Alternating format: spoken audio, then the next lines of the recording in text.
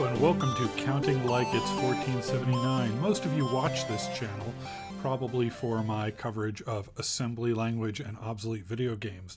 So today let's alienate all of you and talk about personal finance. I've had this as a bug in my head for a little while where I've been kind of obsessed with the lack of decent double entry tools for personal finance. Most of the software we use are tools like Quicken, which are essentially glorified checkbook registers. And I've been trying to convince people here and elsewhere that really you want to consider going to double entry for your personal finance. And I've been threatening for a while to make a video about it, and that's today. So you can't ask this question or suggest it without wanting to know, why is this important? Why would I, as an individual, rather than a business, want to do any kind of double entry accounting? So there's a few reasons. First, and I think most importantly, finding errors becomes really, really easy when you're using double entry. I don't know about you, but my history with Quicken and Microsoft Money is that I'd start using it, I would use it for a few months, I'd really like the data I'd get out of it, and at some point I'd make a mistake. Maybe I'd make a couple of mistakes over time. And those mistakes start to add up, and you go back and you try and find them, and you just can't do it. Double entry accounting, double entry bookkeeping, really, which is what I'm talking about here, will make finding those mistakes super easy. Second, it focuses on essentially three questions. How much did I make? How much did I spend? And how much do I own? And getting the answers to all three of those questions is going to be a lot easier if you're doing your bookkeeping in double entry versus if you are using a check register. So double entry has been around for a while, since the 1400s. Goethe said, "It's among the finest inventions of the human mind. Every prudent master of a house should introduce it into his economy." And I love the idea of introducing things into my economy, so who could resist? So what are we talking about when we're talking about double entry bookkeeping? We're talking about a type of bookkeeping that allows us to implement the accounting equation. What's the accounting equation? It's this: assets equals liabilities plus equity. We'll define these terms in more detail shortly. There's actually an expanded version of this, which is assets equals liability plus equity plus income minus expenses. So what do these words mean? Assets is what you own. Liabilities, that's what you owe. Equity, you can think of that as what you owned before you started. Income, I think we all know that one, that's what you earn. And expenses are what you spend. So assets equals liabilities plus equity plus income minus expenses. The history of double entry bookkeeping is really fascinating. Was really popularized by a man named Luca Pacioli. He was a Franciscan friar who wrote a gargantuan book on geometry and algebra. It was meant to be a survey of all mathematics at the time. Kind of stuffed into the middle of this book was a very short 27-page essay. And this essay described how the merchants in Venice did their bookkeeping. This treatise, even today, if you can find a translation in your own language, it's simple enough for a kid to read and understand, yet it forms one of the foundations of the modern economy. H.J. Mueller, a biographer, said Luca Pacioli has probably had much more influence on human life than has Dante or Michelangelo. Okay, so this sounds good, but isn't it going to be difficult? Not particularly. The message that I want to give to you is that yes, accounting is very hard. And when we think of double entry accounting, we think of the regulations and the tax implications and all the rules that businesses have to follow. But in your personal finance, you don't necessarily have to do most of that. You're just doing the bookkeeping part. And the bookkeeping is pretty easy. There are a few hurdles that you'll have to clear. First, the terms debit and credit are going to be everywhere, and those terms are going to be used in slightly unfamiliar ways. Second, if you're not using a computer, you'd be doing this on paper. And to do double entry on paper requires a lot of space, a lot of paper management, but we don't have to worry about that. Third, every entry that you're going to enter, every transaction, is going to have to balance. That balancing is not difficult, but it does feel weird until you get used to it. And I think most people will get used to it very quickly. Lastly, if you've used Quicken or Microsoft Money, you're used to the idea of categorizing your expenses or categorizing your income. I went out to dinner, that's going to a restaurant. I went shopping for groceries. I'm going to call that a grocery category. In double entry bookkeeping, instead of calling these things categories, we're going to call them accounts. And we're going to treat them like accounts. They have values that will change over time. That's going to feel a little odd, again, until you get used to it. One thing I should say, I'm not an accountant. Certainly you shouldn't take this as personal financial advice, but my perspective is that there's plenty of people who don't do any bookkeeping at all. They get their bank statements, they check to make sure that they're making more money than they're spending, that the numbers in the account are going up. And if that's you, if that's enough for you, I would say keep doing that. I think that if you're going to walk down the path of keeping books of your accounts, you need to do it right. And I would recommend not doing it at all if you're going to take the checkbook register approach to this. People say that, well, you don't need to account for things down to the penny. I kind of disagree with that. I think if you're going to do it, you should jump in with both feet, or else not at all. So there's a few things we want to talk about. What is this thing that we're doing? What are the practical terminology that we're going to have to think about? So first, we can talk about debits and credits. We can think of debits as something that increase an asset account, and a credit is something that decreases it. If you're talking about a liability account, that's reversed. This can be confusing for people because we think of our bank accounts, and when we put money in our bank account, we call that a credit. And the reason for that is that from the bank's perspective, the money you deposit in the bank is a liability. So that's why this terminology can be a little tricky at some times. Second, as we make our transactions, as I said before, they're all going to sum to zero. We're going to show examples of what exactly I mean by sum to zero soon. I mentioned the bit about income and expense being accounts, not categories. And we're going to have a special account type called equity.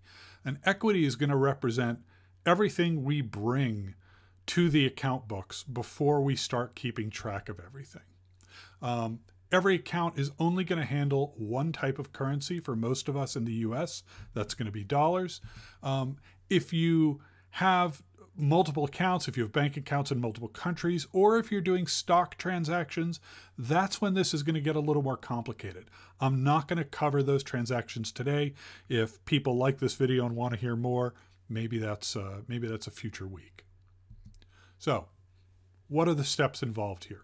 There are 3 steps. First, we're going to take a complete inventory of everything we own and everything we owe. Second, every time we move money from one place to another, we're going to write it down. We're going to write it down in a specific way that makes all the transactions balance to zero. And step 3 is we keep doing step 2 forever. That's really it. There's an optional idea of closing the books at the end of the year, just to make the reporting a little more clear as to what happened in what year. But frankly, that's optional, and some people don't do it. Depends on what your needs are. So I've cooked up a very simple fictional example of someone with a very simple financial life. So here's Alice. She has $5,000 in a savings account. She's got $3,000 in a checking account. She has a really nice salary, $1,000 a week before taxes. She's living in a very cheap location, so she only pays $300 a month in rent, and she pays the national average of $250 a month in groceries. She does have a credit card that she uses for incidental expenses, but she pays it off every month. So let's go to the ledger.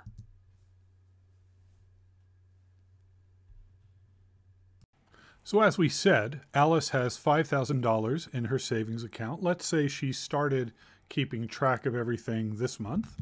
So we'll say on the 1st of June, she has an opening balance. And we're going to put the account name here, which is just her savings account. We're going to move some money into it. So we said $5,000.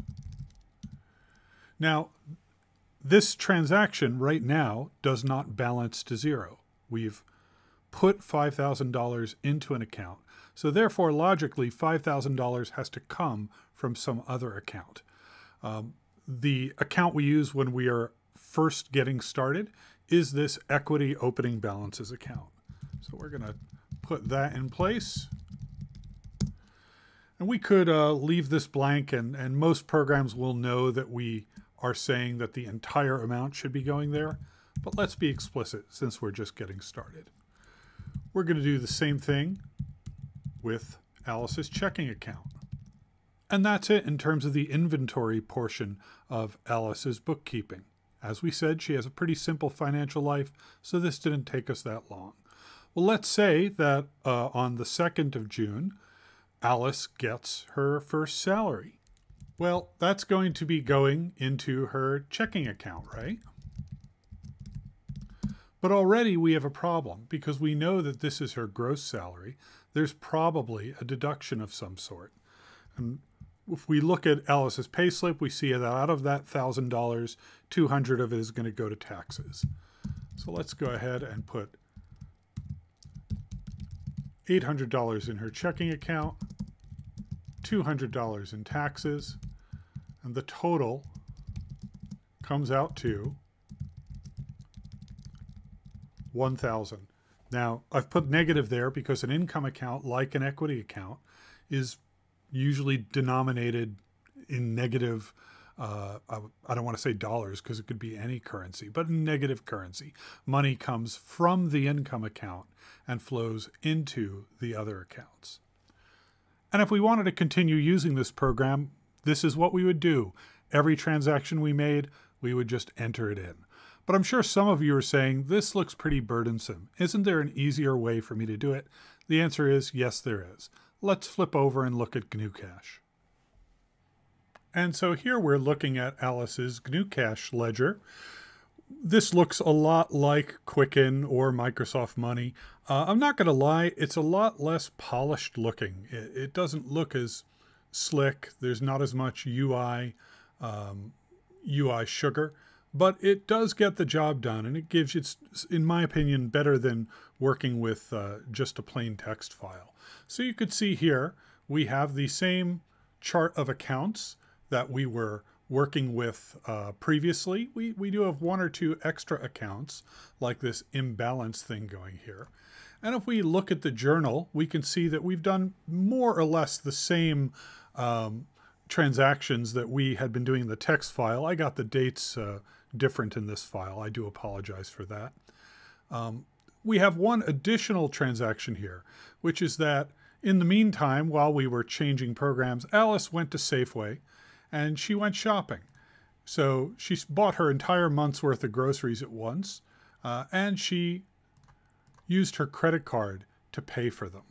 So right away, you could see that this is a lot more structured of a way to enter your data. You have fields for your various accounts. And if you make a mistake, the program will rescue you a little bit. So let's say that at the end of, well, I guess I'm committed to February here. So let's say on February 28th, Alice decides to pay her credit card. Her credit card is, she owes $250. We said she's going to pay it all off. So she's going to type $250 to my credit card. Great, I'm done. And she hits enter. Right away, GnuCash flags this for us, that we have an imbalance. We said that we were sending money to the credit card account to pay it down, but we didn't say where that money was coming from. And it puts it in this special account imbalance. So this is what I was talking about when I said it makes it very easy to find errors. Since this is an account and not just a category, I could actually go and look at just this account and look at every item in it. Anything in the imbalance account is a mistake. So let's go back to our journal here and fix that. She's going to pay that out of her checking account. And just like that, we've now taken money out of her checking account and put it into her credit card account. If we look at some of the charts we get, we could see that at this point Alice is making more than she's spending. She has a profit. That's this green line over here. If we don't want to look at it in a kind of visual format, we could get a report. And that report shows us that her major expenses right now are grocery and rent, as well as federal taxes. And her only source of income thus far is 1 week's salary. I haven't yet entered the other salaries here. So the other thing I'll point out here is that in addition to this journal view, this lets us do something similar to what we would do in Quicken or Microsoft Money and say, just show me the checking account. Give me something that looks more like a bank register. So you do have that view available to you. And you could also get what's called a balance sheet, which is Alice's complete financial picture. Everything Alice owns and everything she owes is listed right here. In fact, since I generated this report before Alice paid off her credit card, you can see that her liability shows up here and is deducted from her net worth. And really, that's all I wanted to talk to you about today. I wanted to make the case for doing double entry for your own personal finances, and I wanted to show you that, at least for the simple cases, it isn't that hard. You can get started at a very low cost, both in terms of dollars, but also in terms of effort.